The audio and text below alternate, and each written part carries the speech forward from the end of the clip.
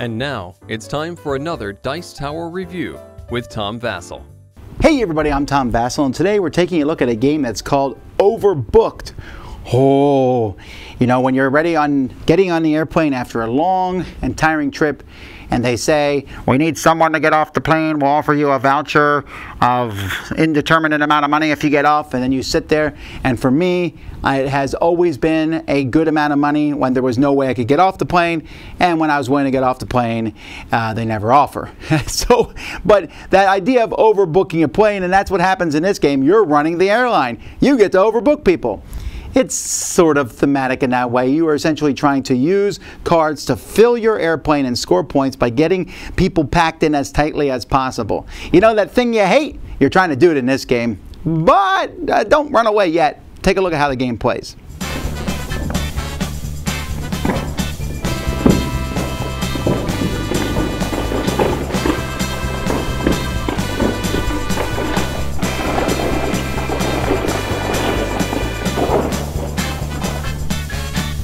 There are piles of passengers who are waiting to get on the plane. We got rugby players who want to sit together. We got senior citizens who want to sit together. We got lovebirds who want to sit together in groups of 2, but no more, no less. We got kids who need to be controlled. And then we got, oh, this is the rugby team. Sorry, these guys want to sit together. I think the yellow is just a group of a school group getting together. But either way, they want to sit together, and players are going to try to score the most points over the course of this game. And they're going to do so by trying to seat players on their own airplane. This is what it looks like for 4 players. If you're playing 1 to 3 players, it's going to look like this. And so players are going to be putting different folks on here.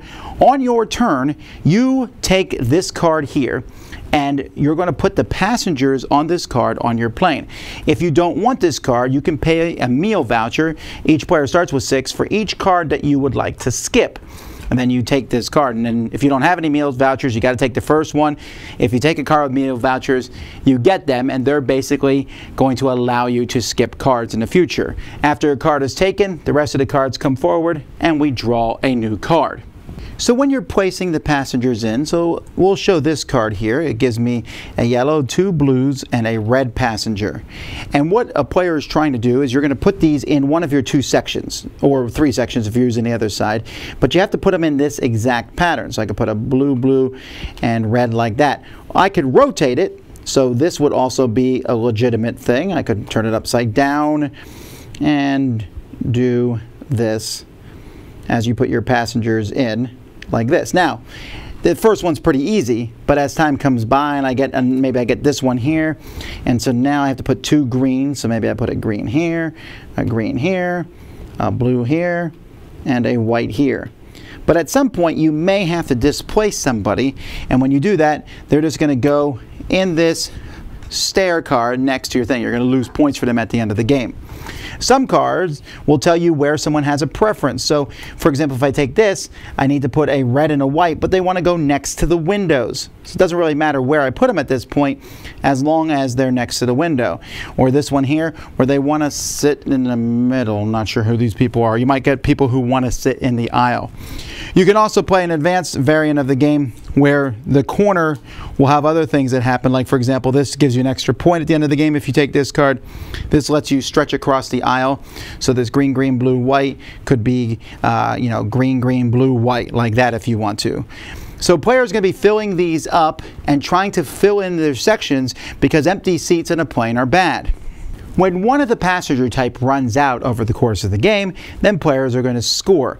You get 5 points for each pair of lovebirds next to each other, even front and back. Like if these 2 people are in love, you get 5 points. 3 is a crowd, you get nothing. You get 3 points for each child that's completely surrounded by adults. So that one is, because the window counts 2, while these 2 don't get me nothing.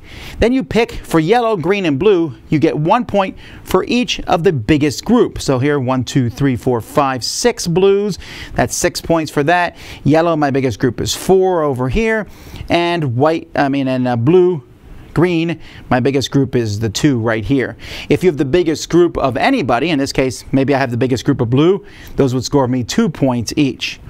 Every 2 leftover meal vouchers you have is worth a point, and then you lose 2 points for every person over here, and each empty seat will lose you a point, and whoever has the most points is the winner of the game. Players can also play with event cards that will change various features and give you ways to score extra bonus points, and also these advanced cards, which they're just bigger, harder cards to fit in your airplane if you want to. The game is a bit chaotic looking. All right, even if I take off all these cards, it's really cool in one sense because, hey, it's a Where's Waldo style here, where you can look at the different characters here and see all the little cartoons and, ooh, what's going on. But as time goes by and as you put all these other things on the table, that can get really confusing. I mean, I like how when you put looks like, I think, every single character in here looks slightly different. So that's neat. It gives you a unique look at your plane itself. But whew, they shouldn't have made the different types of characters the same player colors. But on the flip side, it is a fun little scoring here, the luggage thing. And these cards themselves tell you exactly how scoring works, so that's all well and good.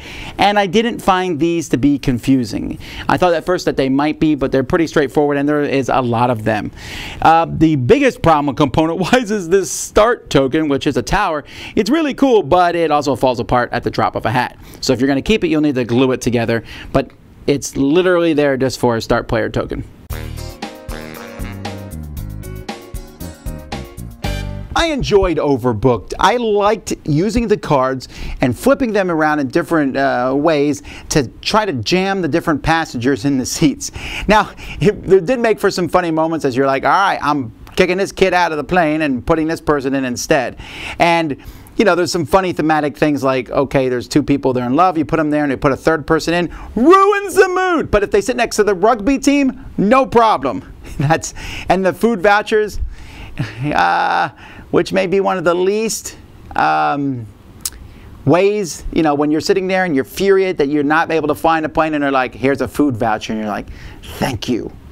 It's one of the most least grateful things I've ever got in my life. But anyway, the theme is there, okay, and it's taken tongue-in-cheek and such, and the cartoon thing helps, but at its core, the game isn't really about the theme. It's just about trying to put different patterns together. And so you do that.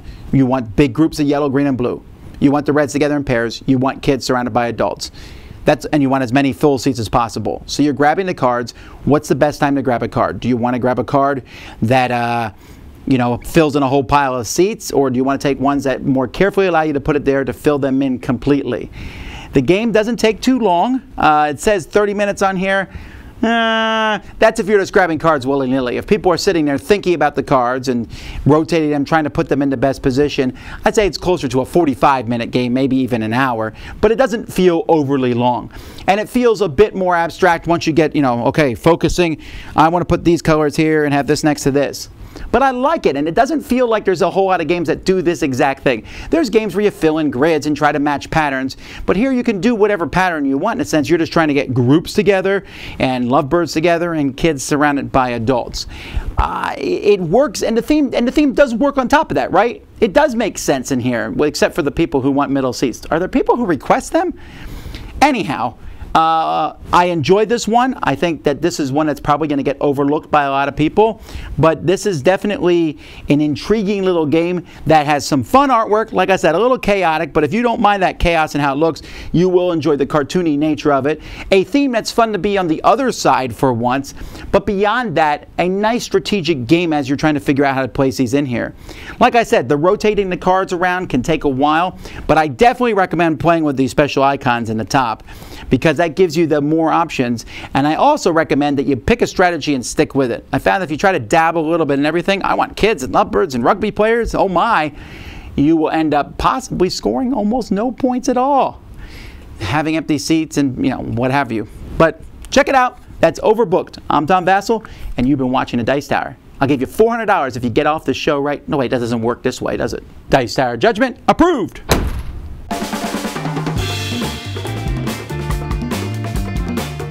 Thanks so much for watching another Dice Tower video.